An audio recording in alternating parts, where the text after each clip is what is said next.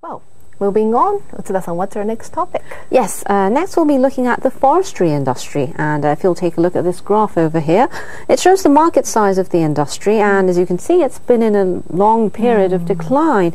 In 1980, the industry was valued at over $10 billion, but in recent years, it's been stuck at around $4 billion. So I assume that the number of people working in the forest industry is shrinking as well. Yes, you're right. And compared to the peak of about 150,000 forestry workers, there are now just 1/3 of that number. So it's definitely falling. Right. But if you look at the segment of just young people in the industry, it's actually growing. I see. That's good. Yeah. And yes, there's also been a big push by regions with big forestry industries to recruit young workers as a way to revitalize the local economy. And we have a report on some of these new initiatives, so take a look. Kofu City, Yamanashi, Prefectural Road 7 that cuts through fields and forests.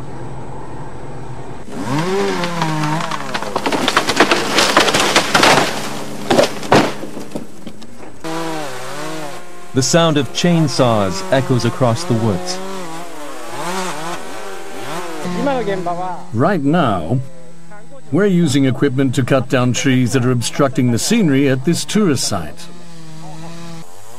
Pine trees in this prefectural forest are being felled to fight weevils that cause the wood to wither.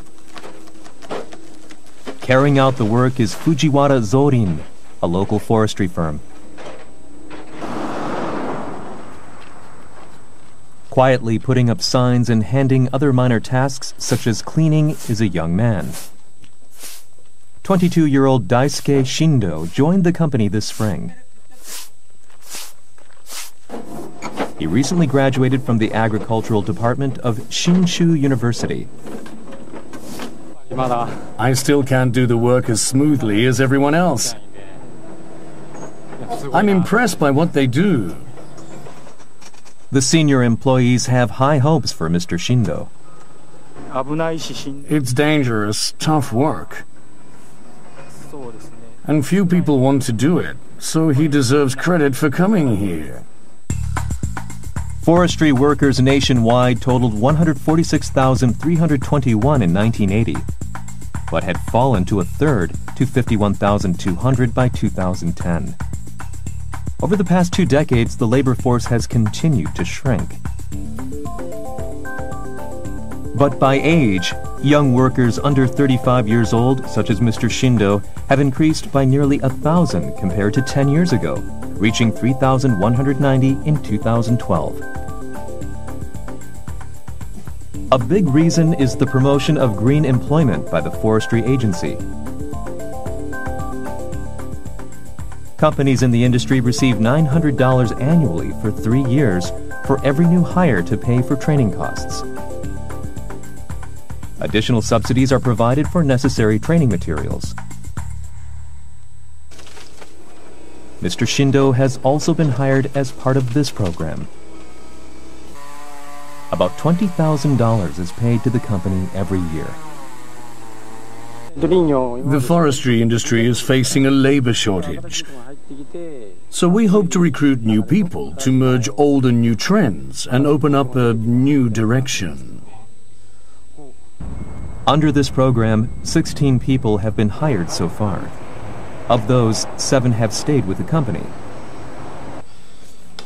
They say the other 9 left after 2 to 3 years. Getting young workers to stay on remains a big issue.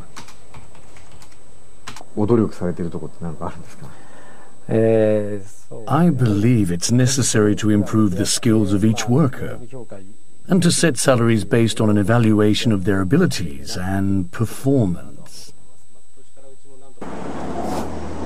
The key to worker retention is ensuring that young hires feel a sense of personal achievement. On this day, new recruit Mr. Shindo is allowed to handle the chainsaw for the first time.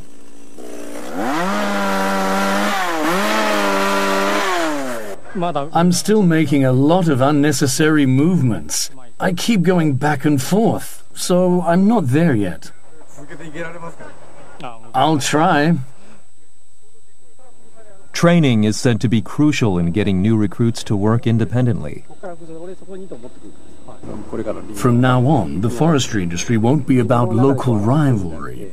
Instead, we'll have to face competition from wood overseas. That's what we need to focus on in training our workers. Forests make up more than 60% of the Japanese islands. New muscle and new ideas may be needed for the industry to plant its roots back into the ground.